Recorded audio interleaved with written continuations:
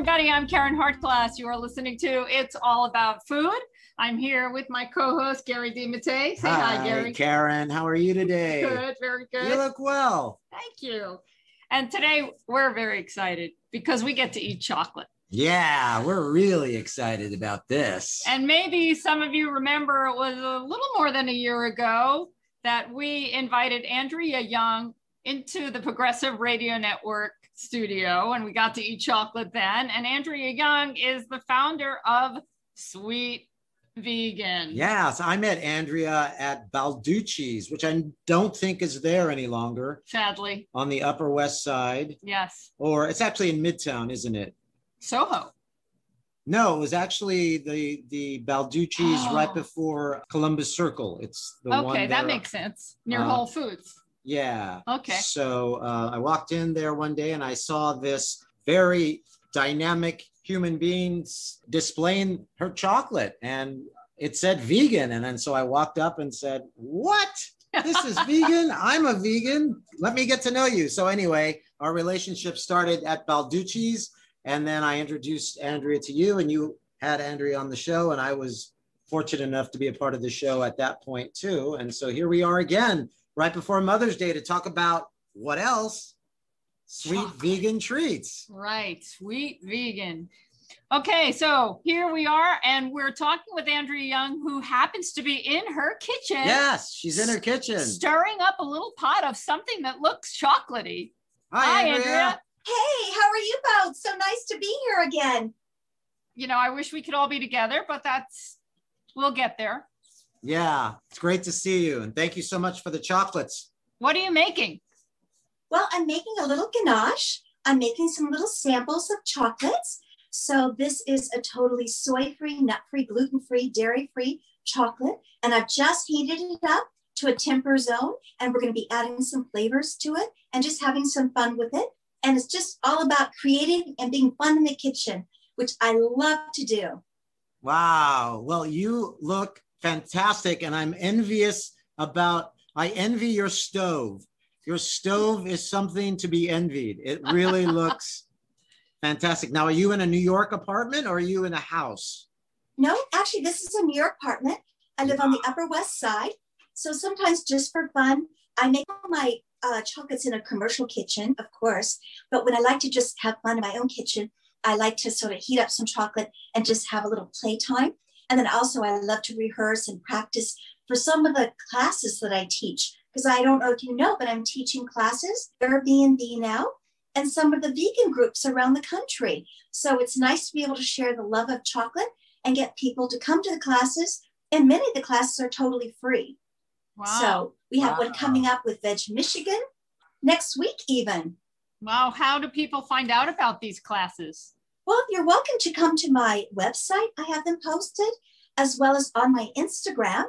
And the one that's coming up on Thursday is going to be Strawberry Sensation. And that's going to be on the 29th. And the one that's coming up on the 27th, that's going to be my Blueberry Bliss chocolate making. Ooh. So totally free or donations requested. And it's just a great way to give back to the community and let people have the fun of making vegan chocolates. Now, what people don't know, or what some people may not know about you, Andrea, is not only are you this amazing chocolate maker, but you have this great resume, this history in architecture, and working for some amazing companies and doing some great designs. And then life happened, and it led you to your kitchen making chocolate. And we all get to benefit from that. Yes. It's an extraordinary resume that you have. I think it's all about reinvention, especially with what's been happening with the COVID. You know, so many people have been really down and out, and I'm part of that crowd. All of my business really at that point was really event-based and meeting with my customers and being out there sharing through WeWorks and Williams-Sonomas and Joe Malone's. And those were all great ways to meet customers and to build opportunity for people to try free samples and purchase. But then with COVID, everything really took a back seat. So I really had to, as they say, pivot and reinvent myself and figure out how can I reach my customer. And thanks to you guys and many other people, a lot of suggestions came in. And I decided to really reach out to our first responders. And that's what I did. I reached out to hospitals and EMS through the fire departments and many friends that were working in vegan communities that were now volunteer. And I said, nominate someone that we can share about on a blog and celebrate their accomplishments and how they're giving back to the community. So that's what I did. I made a couple thousand pieces of chocolate. Wow. And I delivered them, support, and also by hand to all 5 boroughs and giving to the police departments as well as the fire departments. So it was an amazing experience. And I met so many people all virtually, just like you're doing now with the community and outreach that you have. Wow, that's just a tremendous story. Thank you so much for what you're doing, especially for the first responders. That's really wonderful. Thank you. It gives you hope when you hear about the nurses that came from California and the people that flew in just to be a part of the healing process for New York City. It gave me great hope and inspiration. And hopefully I could share that on my blog. And if anybody wants to read about it, it's certainly all there on my website, sweetvegan.nyc. And actually, Yahoo Finance did an article all about a little small entrepreneurial company that made a difference in the world with chocolate. So I'm happy to share that link with you guys, and you can share it with your listeners as well. Absolutely. I think we all need to read stories like this to help us feel better in these particularly crazy times. Yes, I agree. And I also agree that we all need chocolate during these particularly crazy times. So can we try some? We're going to try some chocolate right now. Please do. So what Andrea has done is given us a box, very generously, a box of sweet vegan truffles. Dreamy bite. Isn't this packaging fabulous? Andrea has well, you let them know, Andrea. You went to Parsons, right? And received a degree in design, did you not? Correct. It was called environmental design. So that really gave me an overview of different design practices. And I chose to go into architecture. So that's really been my passion for years. Wow. And also a part of it is anything to do with graphics or anything to do with packaging or anything to do with an experience that makes you feel good. Walking into a room, looking at your silverware, your utensils, a piece of chocolate, or a beautiful box, just something to make you feel a good aha moment, right? Right, Yeah. like this is special. This packaging is unbelievably beautiful. Okay, I really let's love it. open it up. I also wanted to repeat, because I think this is very important. A couple of my students, I teach theater arts and acting and writing online, and a couple of my students are allergic to nuts and cannot eat chocolate because of that. And I just want everyone out there to know that Andrea's chocolate is nut-free, as well as being vegan, of course. That's a really important thing now, because just like having to wash your hands if you are interacting with people these days, you also should wash your hands if you're eating things like nuts, because people can... Some people are really sensitive. So this is really great to know that your chocolate is nut-free and vegan as well. So we have 4 flavors, right? Let's start with one. Now, they look the same, so we don't know what's what. Yeah, we do, because there's a little guide here. Okay. So right now we're going to try the Energizing Espresso. I need that. So while I'm cutting it in half, making my half bigger than Caryn's, tell us about Energizing Espresso. What do you do with this? Espresso beans that I use and get flown in, and they're all organic. And I use a rice milk and a little tiny bit of sea salt, coconut oil, and also just a little bit of a coffee liqueur that I make myself. So it's all those fun, and then it's dipped in a 70% dark chocolate. And what you're enjoying is actually my spring break box of chocolates, which is my seasonal subscription box. So each season I offer a new flavor based on the season that we're celebrating. Delicious. Wow. I also have a little hot beverage here that I'm going to wash it down with. Delicious. Coffee and chocolate are a great combination. Thank you. Yes. Okay, now the next we're going to try. Now this is a great gift for Mother's Day, which is coming up. Well, it's a great gift for anybody. You can get this for me. Yeah, definitely. The next one we're going to try is Raspberry Royale. Did I say that correctly? You sure did. Excellent. Okay. Tell us about Raspberry Royale while we dig in. Well, Raspberry Royale is probably my favorite flavor in the box. Not that I'm biased, but it has the essence of a fresh raspberry. So when you bite into that, you should just have a burst of flavor that comes alive on your palate. And just the smoothness and the creaminess of the chocolate should just be melting on your tongue right now. And you should just be saying, oh, wow, I feel really good. And because we don't use any white sugar, it has a really nice way of staying with you without feeling like you have to eat the entire box. Okay, let me ask you a question. Can I get a box of just Raspberry Royale? Yes, you can, because we're in the springtime right now. I can make you something special just for you. Oh, well, my mom loves raspberries and she's probably listening to this, but this is what I would get her. Yeah, we're going to definitely have to order some of this. Okay, beautiful. Now, we'll put on the website how people out there listening can order as well. The next one we're trying is Strawberry Sensation. Right. So how is that different from raspberry other than it's strawberry and raspberry? Is there anything different other than the fruit? Well, let's find out. Yeah, I think the taste tells you everything. I would say this is my most popular flavor. People really gravitate towards strawberries. So that's why I have a whole class on strawberries and chocolates together. It's such an amazing opportunity to experience strawberries when they're in their freshest moment, which is the springtime.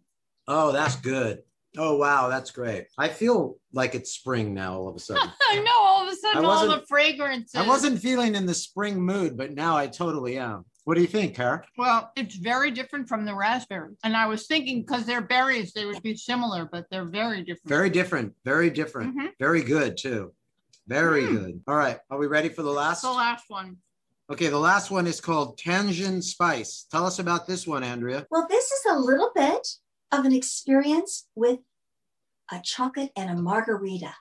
So it's just a welcome to spring with a little bit of sea salt, chili, pepper flavor, and fresh lime. Ooh. So it's a combination of 3 flavors that you wouldn't necessarily think would go together with your chocolate, but it's an element of surprise when you bite into it. I like it. Really good. Great. You're good with that, combining unique flavors that you don't normally think should go together, but do with chocolate. I think that's what the joy that chocolate offers when you make a ganache. So that's why every single season that I offer, it's an experience, it's an element of joy, and it's enjoying the moment of the season with chocolate. I like it. Good stuff. I have it in my mouth, but I want to say, let's expand a little bit more on this idea, your idea of chocolate as an experience.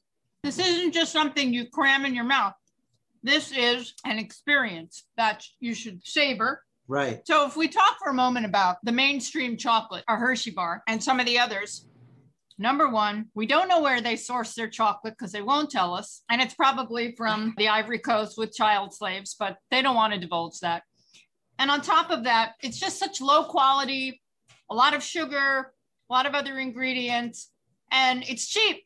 And it's cheap for lots of reasons. And when you eat a chocolate bar like that, that's so accessible and cheap, I mean, you may like it, but it's not an experience of the senses. Right. And this truly is an experience of the senses. And what is life about? Just shoving in whatever you can in your mouth, or really making the most of everything? And that's why we get excited about sweet vegan chocolate. Yes. I'm very excited about it. So there you go. Okay, how long do you have to cook that chocolate that's on the stove? Well, I have to heat it for about 20 minutes, and we bring it up to the temper zone, which is about 114 degrees. And I'll check it with a thermometer, and then I'll quickly flash and bring it down to about 88 degrees. And then it's in temper. And at that point, I can actually start dipping one of my favorite things, which is organic strawberries. Oh, no. I love organic strawberries and chocolate. And they're such a great gift to give to someone that you care about. It just shows the passion of chocolate and the love of a strawberry. So that combination is what I'm offering for you to give to friends, loved ones, and anybody that happens to be in the New York area. We're offering pickup and or delivery. Wow. So that's that once you can just call us up and place an order, and we'll have it ready for you, or we'll make sure that it gets delivered to your loved one. Oh, that's really wonderful. Now we have one of these strawberries here. We actually have two of them, one for Caryn and one for me, and they're absolutely gorgeous. And I'm going to sample it right now. And Me too. Oh, it cuts beautifully. And Caryn, here's your half. Yummy. And here's my half. Mm-hmm. So you've done this with tempering the chocolate. You've given the hard shell. Yes. The key to it is you want to bring it to the right temperature and then cool it down so that when you dip your chocolates, they don't get the streak or the bloom that can happen when chocolate's not in temper. So it's all about just making them look beautiful. Delicious. Fantastic. Delicious. Thank you so much. What else can we tell our listeners about what you're up to? Well, I think that the important thing is to get involved with your community, share the love of chocolate, come on board and take one of my Airbnb classes. What's really fun is invite your friends and take a private class. Bring me up and I could do a little private class for you and your family or you and your friends, whatever number we put together. You get a recipe that you can make on your own independently. Don't feel that you have to actually make the recipe in the class. You're certainly welcome just to follow along. It's a fun-filled class where we do lots and lots of trivia. So we learn all about sources for chocolate and learning all about vegan. And we also learn the great qualities of making a ganache that doesn't require any cream, any butter, or any animal products. So you too can surprise your family and loved ones with an amazing plant-based ganache that will just knock people's socks off. So I love cooking. I love sharing the love of cooking together with friends and family. So I invite you all to check out my different classes on the 27th of April and the 29th of April, coming up very soon. Sounds great. Andrea, thank you. This has been a wonderful gift. You've made my day. Made my day too, Andrea. Thank you so much. And now I know what I'm going to do. Thank you so much for inviting me. You're very welcome. Thank you. Happy Mother's Day to you guys. Thank you, Andrea. We will talk soon. Bye-bye. Bye-bye. Bye. That was Andrea Young, everybody, of Sweet Vegan. We like Andrea. We like Andrea. We like chocolate. And we don't eat a lot of chocolate, but when we do, it should be Andrea's chocolate. Andrea's a chocolate experience. Yes. And I really like seeing Andrea's wonderful stove. We have to ask her what kind of stove she has in her apartment in New York. Those of you that were listening couldn't see that Andrea was actually talking with us as she was stirring a pot of chocolate. She was tempering some chocolate. You know, I'm going to grab a screenshot and post that on our webpage. Yeah, that was really wonderful. Andrea, it was great having you on the program. Yay, Hooray! Andrea. All and right. so we ate some chocolate. It was yummy. Totally yummy. And so is that getting you more in the celebratory mood? Well, I've been kind of celebrating because it's 5 days after my birthday. Yeah, because we didn't really do all of the things we normally do. We didn't go out to a fancy restaurant. I didn't make a cake. You didn't make a cake, and sometimes I've even made a cake for you, which aren't like your cakes, but neither one of us made a cake. We weren't in the mood. Well, what did we have? We weren't in the mood, but we had a little nada moo late at night with a little candle in it. Yeah, so you did blow out a candle, yes, which was I did. important. Which, in my family, is essential. Oh, so essential. I never knew that about your family traditions. There was one time, I'm remembering now, I was traveling. This was a long time ago, folks. Long before COVID, long before 9/11.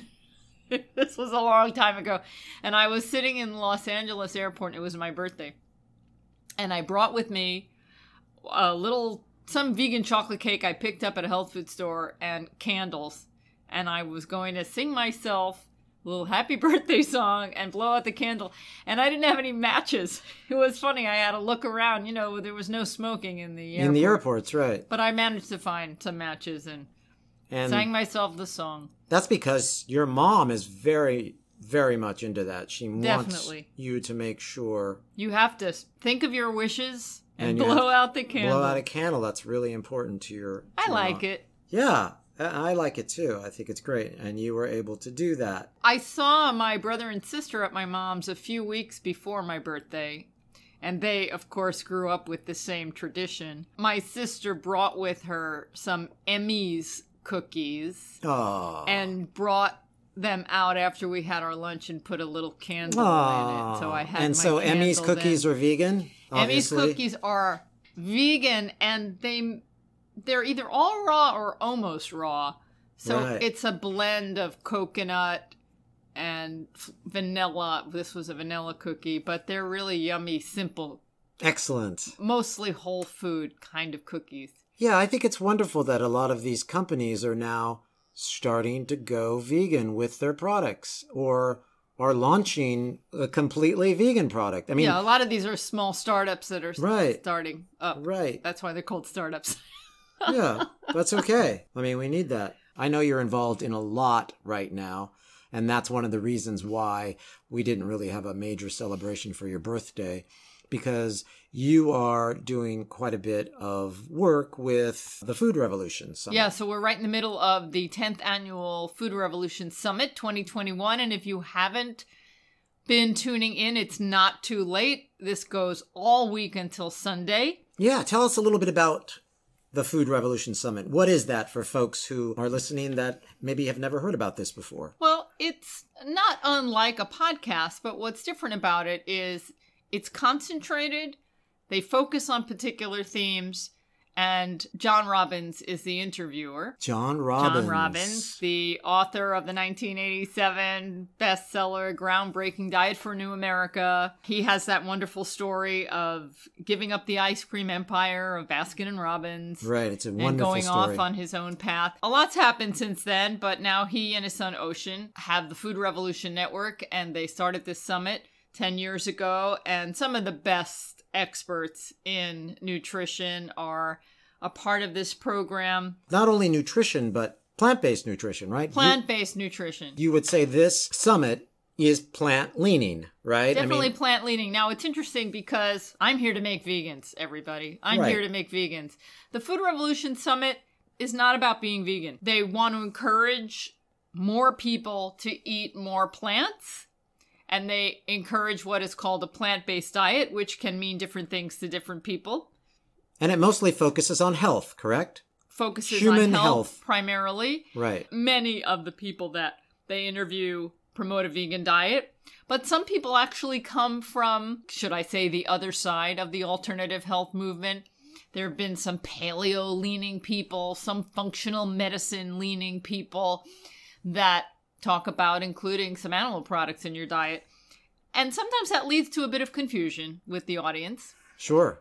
And one of the things that I do during the summit is I'm corresponding with the people asking questions in the comment section below the audio picture for the program. So if somebody was to tune in, ask a question, there's a good possibility, a strong possibility That that I you would would be answer. answering it. Yes. Okay. So if you tune in, say hi to Caryn if Say you ask hi. a question. Hi. And it's intense. And I'll admit, I'm exhausted. Right. Because the information is fascinating, it's inspiring, and if you're sitting back and listening to 3 hours, or you choose to do one at a time and maybe tune in later, because they play them all day long throughout the day. Oh, that's great. So if you can't really tune in when they're live, you can tune in later and Within listen the same day. within the same because day. the next day they refresh and start all new. But Right. I'm there in the morning listening to the 3 hours of programming while I'm answering questions, and it's intense for me. Yes, feel like intense. you'd be compared to a coder that you're coding all day. I mean, your face is literally in the computer screen, staring at the computer screen, and your fingers are on the keyboard, and you are just nonstop working for like 3 hours Yeah, straight. but you know what helps? I've been doing this a lot. This is my morning routine. Yeah, tell us Not about your every morning. day, Tell us about your morning routine. This is great. but many days. Right. And I put this together from listening to a number of different people. But what I do is I wake up, I think of nice things. You wake up, get out of bed, drag a comb across your head. Sorry. Go ahead. Yeah. And the first thing I do is I warm some water up and I'll make a glass of hot lemon. Now I put in lemon peels or lime peels. So what we do is we use a lot of lemon and lime juice. We cut up the peels that we don't use and I freeze them so that they stay fresh. And then I grab a few of them and mix them with hot water. So I'm getting hydrated. I'm getting those nice flavonoids from the lemon or lime peel. And it also gives a nice flavor. At the same time, I'll make some sort of tea. Now, sometimes it's matcha, which is a green tea. And then sometimes I'll do a ginger, turmeric, black pepper, soy milk latte, which is very nice. Very nice. And how do I do it? I take ginger powder, turmeric powder, and black pepper. I usually take a teaspoon of ginger, a half a teaspoon of turmeric, and a pinch or two of black pepper. I pour the hot water over the spices, mix it up, and I like to add a little soy milk. And all of the spices here at Responsible Eating and Living are organic. Organic, right. Absolutely. Right. And sometimes I'll make some other white tea or green tea, something like that. And then while I'm sitting and drinking these lovely drinks, I do a form of meditation, and then I do my face exercises. So some of you may be familiar with face yoga. There's a lot of face yoga routines on YouTube, different people selling programs. What I did is I looked through a lot of them online on YouTube and I put together my own program. And I've been doing it for about 3 months. I have to say that I haven't seen dramatic results, but I see positive improvement, which is very encouraging.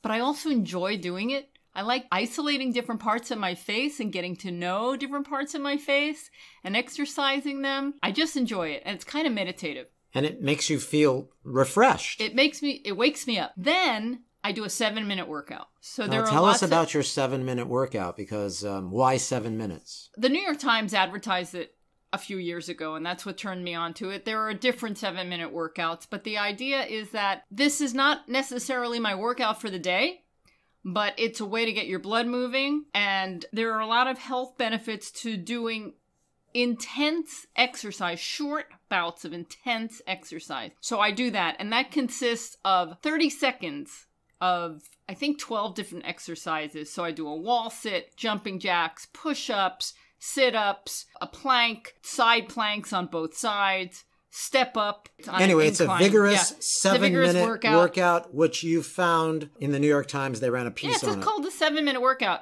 There's also a 7-minute advanced workout, which I haven't started yet. Now, sometimes it takes me 9 minutes.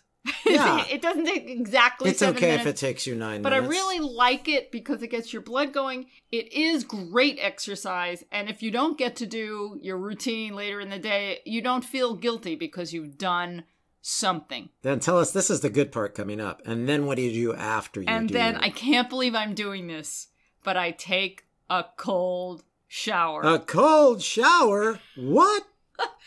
So maybe some of you have heard of Wim Hof. He has programs where he promotes cold therapy. He does all kinds of crazy things in cold weather in the snow, and it dramatically improves your immune system. So the idea of taking a cold shower really charges your immune system. I have to admit, I've never liked cold water. I like to swim, and I'm not someone who jumps right into the pool. I always have to go slowly and kind of get my body used to the water. But now that you've taken cold showers every day for the last 3 months, I might be able to jump into a pool. It's going to be a lot easier for you. Well, not to interrupt you because you are on a roll. It's really wonderful to listen to your routine. But when I was learning to swim, one of the things that we were told to do before jumping in the pool was take a cold shower. To get your body ready for the Yeah, and when you jump in a cold pool after taking an even colder shower, the pool seems warm. So maybe this is the trick. But anyway, continue. I've still got work to do in the cold shower because I put my left hand in, I put my left hand out, I put my left hand in, I shake it all about. That's just hysterical. I do the hokey pokey, I turn myself around, kind of inching into the water. You sort of almost get in the shower, not quite. Yeah, and then another thing is one of these face yoga gurus recommends 100 cold water splashes. So while I'm in the cold water shower, I do 100 cold water splashes? Yeah, maybe 50. 100 gets a little boring. But I splash my face, too, with the cold water. Okay. then I'm ready. Then you're ready. I'm ready. I've done my face yoga. I've done my exercise. I've had my cold shower. I've had my hot drinks. I'm ready. So you sit down at the computer and you change lives by answering questions. And then at some point, I get hungry. Because people are talking about food. Oh, right? my God. That's the hardest part. Right. Yeah. You're starving. Today, so you don't eat anything before you start this. No, because normally we don't eat until late. Right. We do that intermittent fasting thing, not intentionally. It just kind of works out. When people are talking about food, and you're answering food questions, you're salivating. Yeah. Wow. So I'm fortunate because I have a live-in chef. You do? I do. Aren't you lucky? And he just like comes over and says, can I get you something for breakfast? Wow. That guy's a keeper. He is. Yeah. Yeah. His name's Gary. Hey, my name's Gary. Funny. So anyway, what are some of the most common questions? Because I'm sure when you have people talking of the vegan persuasion, leaning more vegan on the Food Revolution Summit, what are some of the common questions? Is it like where do you get your protein? Or is there something a little more complex? I found this year that the questions were not as typical, which in some ways was positive, that maybe the mass of people together were getting a little more educated, but there were protein questions, absolutely. People that were listening to the interviews and really having the light bulb go off and saying, wow, I got to do this. I got to eat plants. And then some would say, well, what are good sources of plant protein? And then you have to go and say, all plants have protein. Well, the Food Revolution Network has been around for a long time now, and they have built their library. They have a blog post for just about every question that comes up. So it's very easy to link their blog post to a lot of these questions. That makes my work a lot easier because I used to have to write up the answer every time myself. I want to talk about a few more questions that people ask. Great. And I always smile because I understand the confusion. So we have some experts that are promoting no sugar, no salt, no oil. SOS, right? SOS. Dr. Furman, one of my favorites. Of course, he's one of them. And there are others. And then you get some other people on that are implying that oil is okay. And then people are confused. Confusing. Yeah, it's an interesting space to be in. Personally, this is how I feel about it. I know that all oils are not health foods. They are not health foods like kale, mushrooms, berries. They are not. But if we have them sparingly, they're okay. Once in a while, occasionally, because some of those oils are really delicious. Don't go pouring them on everything. When you watch some of these food shows and watch these chefs say, I'm just going to put a little teaspoon of oil here on the bottom of the pan, it is literally 4 or 5 ounces of oil. Yeah. That they're calling a teaspoon. Right, it's a joke. So measure your oil. Only use a teaspoon. Only use a teaspoon. And a teaspoon goes a long way on a hot pan. That much I know. I also think that we shouldn't use oils in cooking. Okay. That we could use oil sparingly as a flavoring, drizzled on something. As a topping. As a topping. Yeah, because oils will break down with heat. There are some oils that do better with high heat than others. It's so easy to saute without oil. So that's one of the things that I was telling people because they were wondering, how do you not use oil? Sure. Saute with stock, with vegetable stock. Saute with, if you drink beer, sauteing with beer is good. If you drink wine, sauteing with wine, or just water. Or tea sometimes. Yes, we've done teas before. What are some of the other Another questions? one is there's a confusion around sugar, fruit, and other sweeteners. I can see that. So there's a conversation where we shouldn't be having sugar, and many people think of fruit when they think of sugar. Refined sugar and fresh fruit are not the same. They're different. They're different. And the studies are remarkable because the sugar that we get in fruit, and that consists of fructose and sucrose, the sugars we get in fruit, when they come into the body with fiber, it's a whole different process. The body's happy. It knows what to do with everything, and everything goes in and comes out fine. But when we have refined sugar without that fiber, that wreaks a lot of havoc. But as with the oil, once in a while, We've had Andrea on the show today. Once in a while, a sweet treat is okay. It's okay, but it needs to be a treat. Right. It shouldn't be a staple. Yes, right? exactly. It shouldn't be one of the things. It should be an experience. Right. And Andrea's chocolate is definitely an experience. Yeah, it's delicious. And then people are confused about dried fruit, maple syrup. And yesterday, one of the people that was on was Susan Pierce Thompson. We've had her on the show before, and her focus is on addiction. And there are people who can be addicted to sugar. Sure. And some people are more susceptible. So she has a formula which is very rigid, very strict, but it has helped so many people. She does not allow on her diet eating dried fruit. It's just concentrated sugar. She will allow fresh fruit in measured portions, but this is for a specific group of people who are really struggling and realize that they have an addiction. Many of us do not have that kind of addiction, and we can enjoy fresh fruit and dried fruit. Now, again, dried fruit is not something that we want to overindulge, because without the water in the fruit, we can eat a lot more of it, and then we get a lot more of that gooey, sugary wonderfulness. But the body is designed to eat food packaged in fiber, and that's the way we get the right amount of everything. Wonderful. How do folks tune in to the Food Revolution Summit? At responsibleeatingandliving.com, we have a banner right on our page. People can just click on that and get right there. That's fantastic. You do have to register. You have to give your email. But that's okay. Those are good folks at the Food Revolution Summit. What about all of these companies now that are hearing programs like ours and hearing programs like the Food Revolution Summit? And let's say these companies are thinking financially, they're seeing that the trends are now leaning towards plant-based products. And so they're jumping on the bandwagon, and they're manufacturing, in addition to their regular fare, which is maybe meat-centric, they're now starting to go into the world of, hey, we probably should offer a vegan chicken nugget here at Tyson, or... and, you know, one of the biggest meat producers in the world. And so how do you feel about that?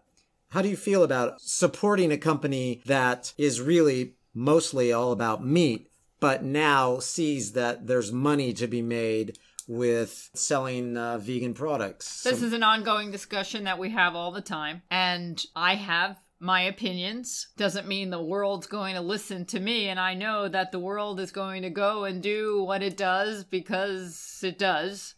But I don't agree with a lot of the things that are going on.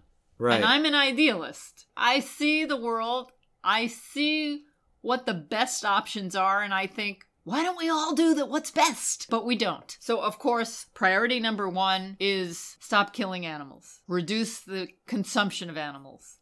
Start to convince people they don't need to consume animals. And maybe these highly processed vegan foods that replace animal products help. I don't know.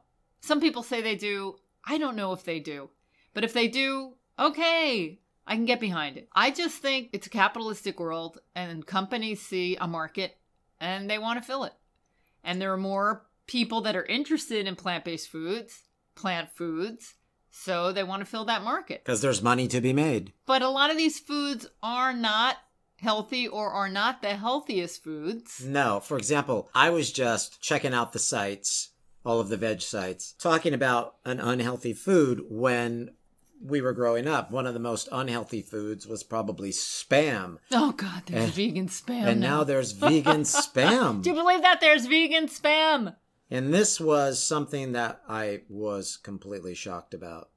Yeah, so there's this company now making this vegan Spam, and it launched in the US, and apparently it's doing some business. Now, wasn't Spam a product that was made, I don't know the history behind Spam, but wasn't it like junk food that they put together to feed people? Well, Spam in its original form is a canned, cooked pork product that was introduced by the Hormel, the American brand people, in 1937. It was initially created in order to increase the sale of pork shoulder, which at the time was an unpopular cut of meat. So it gained popularity, to answer your question. Right. In so World War II. They created a product. Because it had a longer shelf life. It could last forever. And in World War II, traditional ham was really expensive. Spam was introduced in a lot of places, basically, because it could sit on the shelf forever and you couldn't get fresh food, so you could eat Spam during the war. So when people exploit animals for food, they want to use as much as the animal as they can,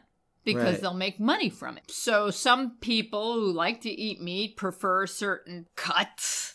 I hate using all of this terminology, but there are some parts of the animal that people don't want to consume. So people get clever and they say, okay, I'm going to take this piece that I can't sell and figure out something else to do with it. How to make it salty, sugary, and oily. Grind it up, add a bunch of stuff. SOS. And get some slick marketing behind it and convince people they want it. And now they're doing it with vegan products. So that's why I asked the question, how do you feel about all of this? It's because if you're focusing on health as the main reason you are transitioning over to a vegan diet, this is going to be just another, as Susan Pierce Thompson would probably have a field day with, addiction.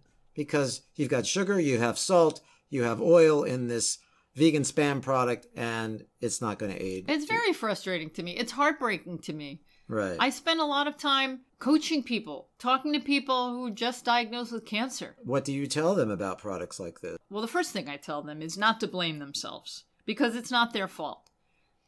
There's been so much manipulation, so much marketing, and the government is behind it, making so many of these horrible foods cheaper than healthy foods. Right. What are people supposed to do? It's very frustrating. And it's frustrating that there are new companies now popping up, seeing an opportunity to make more money. Right, and the food is not healthy. And the food is not healthy. So what you're focusing on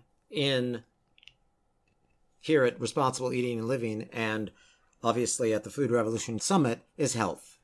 And my goal has always been to make healthy food delicious. Right. So that people can choose the best option for their own health, for their family's health, for the environment's health, and for animals, and do it in the most delicious way. And I believe we do that.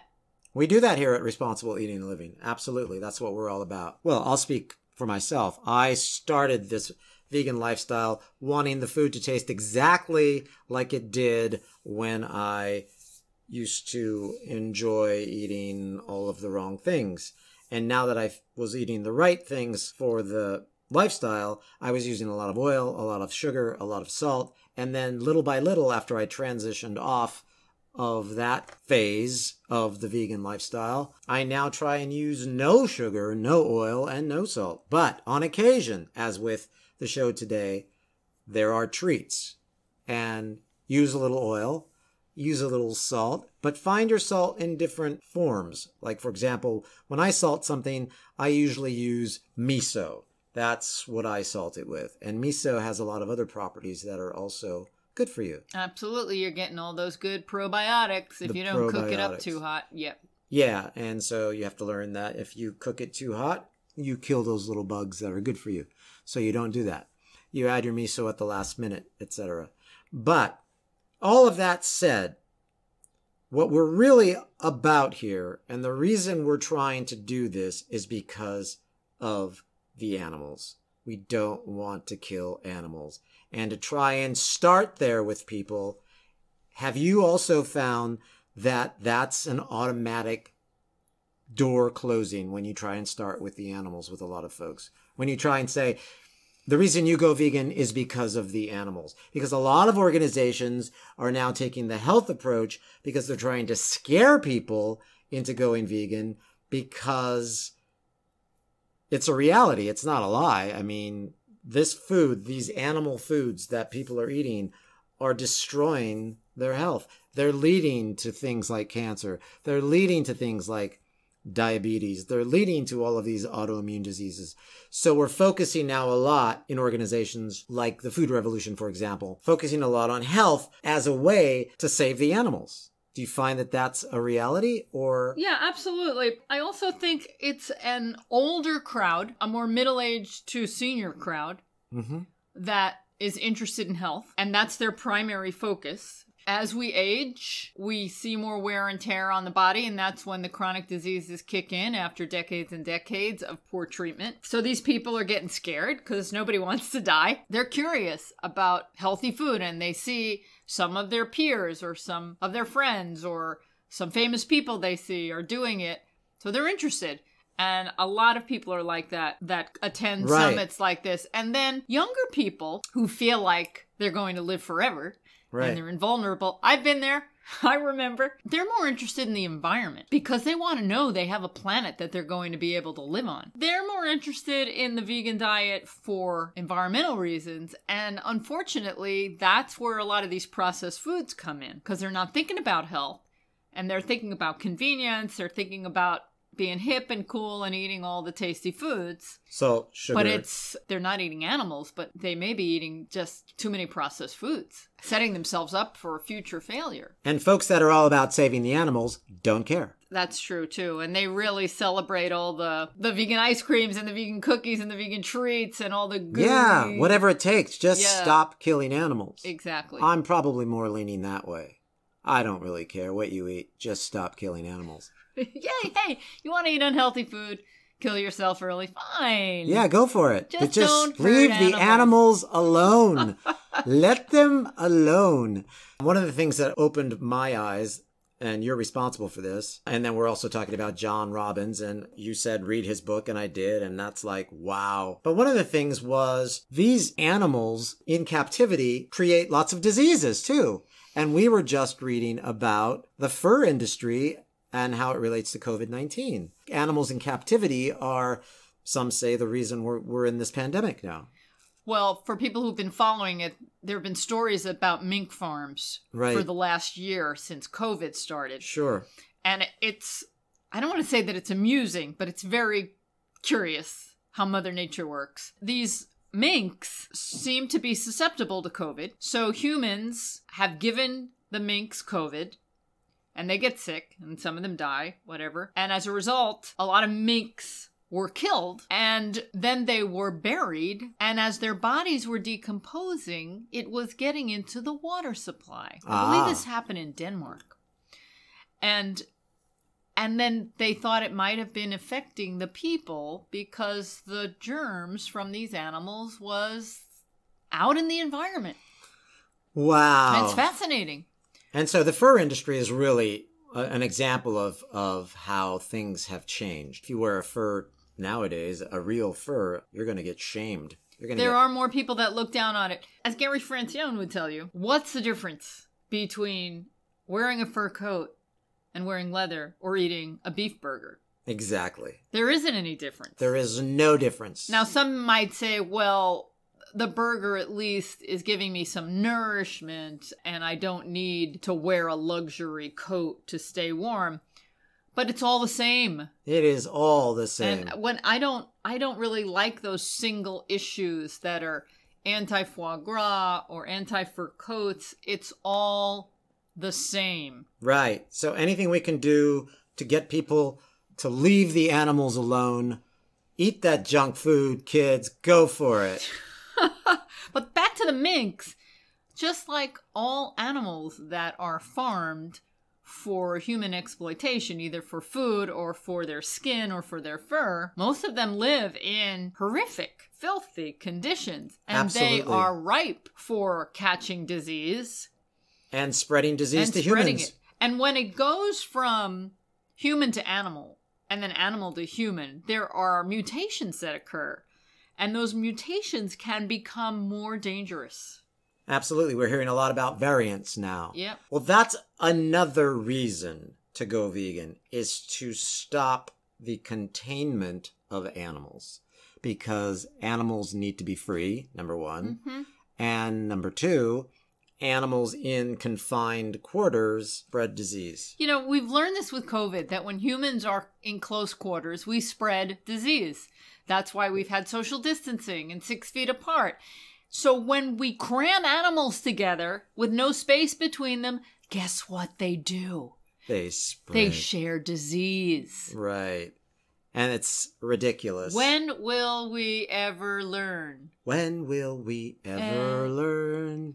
When will we ever learn? We're getting really folk songy on this program today. We should break out the guitars and start singing, Michael rowed the boat ashore. Alleluia.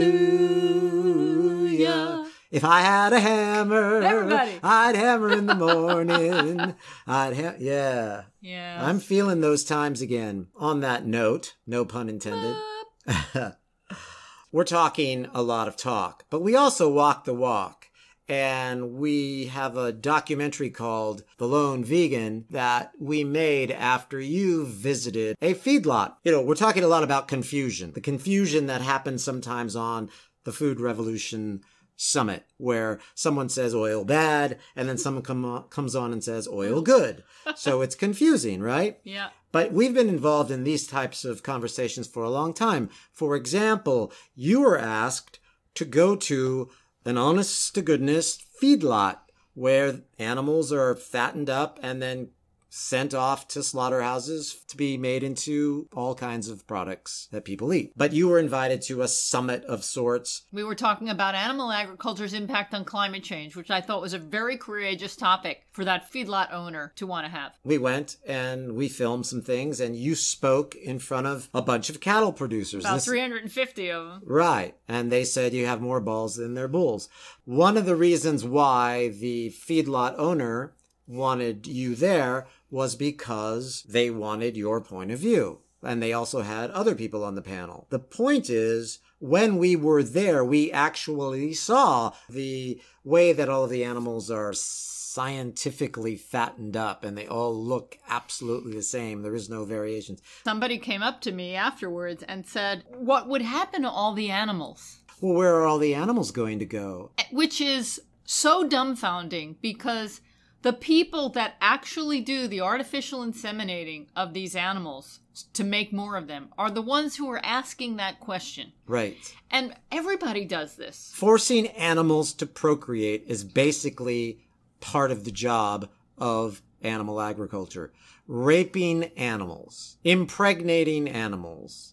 Yes. And so when people ask, well, what's going to happen to all of the cows and chickens? And well, people will stop raping them and they'll be able to go and live their lives. The ones that are alive can live their lives out, and then there won't be any more. And folks seem to forget about the fact that the only reason there are these millions and millions of animals that we're able to grow and slaughter is because somebody is shooting sperm into a cow's womb. Yeah, the cow's womb. And so, is any of that ever discussed on summits like the Food Revolution? I haven't heard that. Well, right here is where you're going to hear it, folks. This is where we talk about it. This is where we talk about the truth. But this is a human thing. We are all in denial. Yeah. We're in denial. And that's where I'm going with this. I don't know if you've noticed, but I'm going with, why are we in denial? I don't know. So when people hear that they should eat a plant-based diet, one of the first things they think is, but what would I eat? Exactly. They don't even know what's in their food or what foods they can eat that doesn't have animal in it. Spaghetti and marinara doesn't have animal in it. No. Unless your spaghetti has eggs in it. So that's one of the things you would want to look at when you read the label. Is this pasta an egg pasta, or is it just semolina and water? Make sure you know the difference. Yeah. And, we have this discussion all the time, but you got to keep having the discussion. You got to keep having the conversation. Hey, folks, if the entire world went vegan, the animals would be fine because we'd leave them alone and they would procreate on their own time. Well, if animals weren't grown for food, we would have more space for some sort of wildlife sanctuaries or wildlife land that you'd think hopefully we could leave the animals alone and let them do what they like to do in their own space. And this also includes animals of the sea, everyone. We're talking about fish as well. This qualifies as an animal. It's a sea animal. And we'd stop fishing as well because that's creating a lot of havoc with our environment. You know, we haven't seen Seaspiracy yet, which is a new documentary that came out from the makers of Cowspiracy. And I like to read blogs by the other side. So there are some fish industry blogs that I like to read. And they were indeed nervous with the documentary Seaspiracy because a lot of people were concerned about the environmental devastation caused by overfishing and aquaculture. They're nervous about it. So they were trying to push back by saying the folks that put the documentary together were not telling the truth, or they were using data that wasn't true, and they were digging very deep to find flaws because the truth is the truth. Yeah. You know what we should really try to do here at Responsible Eating and Living, speaking of the sea and the truth about the sea and what really goes on, is, have we ever talked to Paul Watson on this program? We haven't. You did talk to someone from one Sea of their Shepherd. chefs. Paul Watson is an activist and environmentalist who founded the Sea Shepherd Conservation Society, which is an anti-poaching and direct action group focused on marine conservation activism. And he has a fleet of ships, or at least 2 or 3 ships, that sail around and stop people from terrorizing the ecosystem by illegally fishing and doing lots of harm to... The people that are involved with Sea Shepherd are so courageous. Awesome, badass really people. Amazing. They're doing incredible work. Seaspiracy probably pushes a lot of buttons. When we're talking about farm animals, we're also talking about fish. And going vegan means you give up the fish as well. You know, we don't talk about insects on this program, but I want to say that insects are included too, because there are investors getting all excited about marketing bug products as protein sources. And we don't want to exploit insects either. That's that P word again, protein. So many people don't think you can get protein from plants. They just refuse to believe it. They are in denial about it. I've really enjoyed talking to you. I always enjoy talking to you. I hope everybody has enjoyed our conversation. We'd love to hear your thoughts. Send us an email at info@realmeals.org. Leave the animals alone. Go out there and eat whatever you want as long as it's vegan. But if you care about your health... I'm kidding. Let's go whole food, plant-based, organic. Let's do that. Let's do that. But just leave the animals alone. Let's leave the animals alone. Take your hands off of that animal. Thanks for joining me, everybody. Thanks for joining me, everybody. Have a delicious week.